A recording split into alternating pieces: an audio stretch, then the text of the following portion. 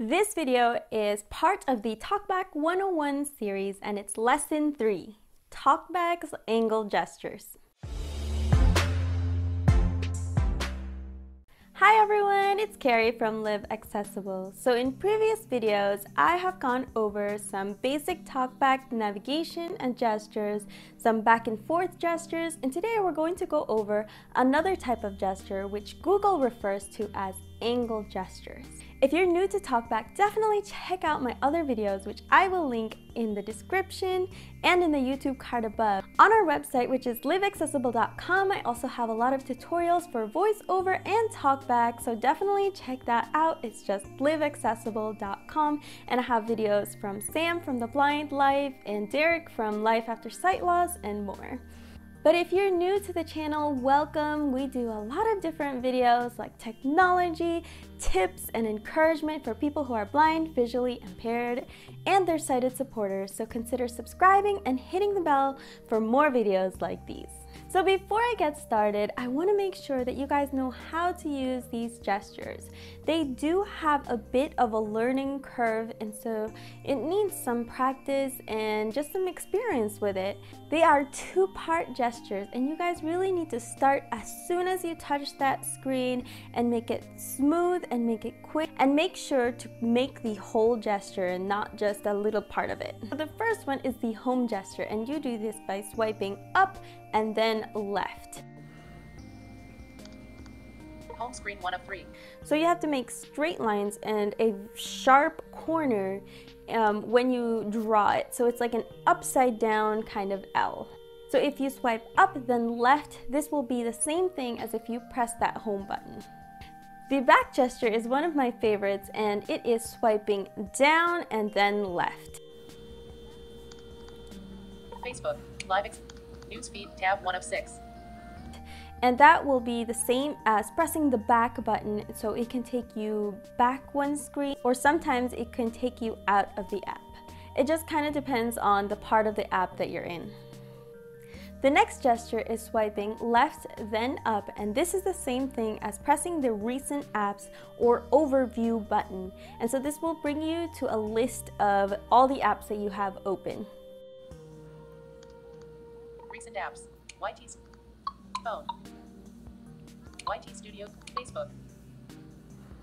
So these three gestures are how TalkBack users can use the navigation buttons that are on the bottom of the screen. And you know, sometimes it's difficult to find them, or they're not there, or you have to actually move your finger. So it's a lot easier to just do these gestures and get comfortable with them. The more that you do them, the less you'll have to think about which way am I supposed to swipe again. So you know, it's just all about muscle memory and just memorization and just practice. The next gesture is to get to your notification panel, and that is swiping to the right and then down. You can also swipe down from the top of the screen with 2 fingers. Notification shade, 3:36 p.m. Pixel launcher, home shade. Notification shade, 3:36 p.m. So you kind of have 2 different gestures that you guys can use, and just depending on what your preference is, you can use that one. By the way, I have a list of all of these gestures that is on our website, which I will link down in the description. If this video is going too fast or you want to go back over it and practice, you can definitely take a look at that link. The next 2 gestures are how to get to certain TalkBack menus. The first one is to get to the local context menu, and that is swiping up then right. Alert local context menu. Default characters, words, lines, paragraphs, headings. So here you can find different things like changing the navigation mode or a list of links. And you know, you can also swipe up and down, and this will change your navigation mode. So like from headings to links to words to characters and sentences and paragraphs. Controls, links, headings, links, controls. One useful thing about using the context menu is for links, especially on YouTube, which is not the most accessible when it comes to links for Android and iOS devices, you can use this method by swiping up and then right and going to links and getting a list of all the links in the description.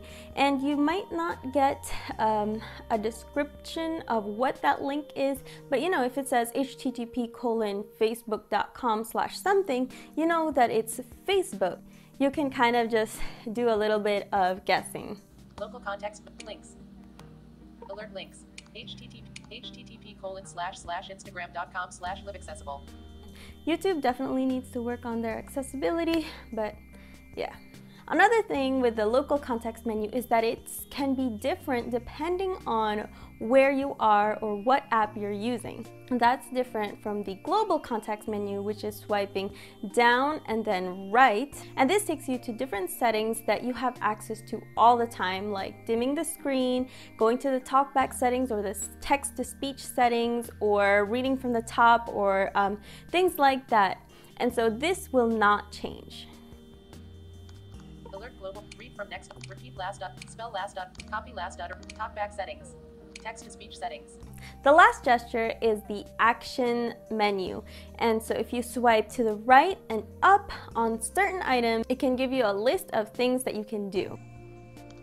Alert actions. Shortcut. Remove. Move item. This is the most useful when you're on the home screen and you're dealing with icons and you want to remove them or you want to move them. So this is how you can move or delete them more easily. And a lot of different apps don't really support the action menu, which I wish that they did, because it would be a lot more accessible in some cases. But unfortunately, that is up to the app developers and we don't have a lot of power to do anything about that. But sometimes it can come in useful.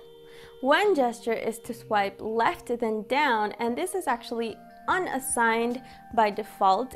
You can actually go into your TalkBack settings and change what this gesture does. So maybe if you wanted to start continuous reading, you can set that gesture to do that, or you can just leave it unassigned. So those are all the angle gestures for TalkBack, and you know, just take the time to learn them and practice them, and the more that you use them, the more you'll become comfortable with them. I also wanted to take a second to do a shout out to Ashley, who just started a podcast called Blind Techno Geek Who Explores Android, and she is doing a really great job, and she talks about TalkBack and Android. So if you guys are interested in those kinds of things, definitely check out her podcast, which I will link down in the description. And if you guys like this video, give it a thumbs up below, and don't forget to hit subscribe and hit the bell for more videos on how you can live accessible. Thanks for watching, everyone, and I will see you guys in the next one.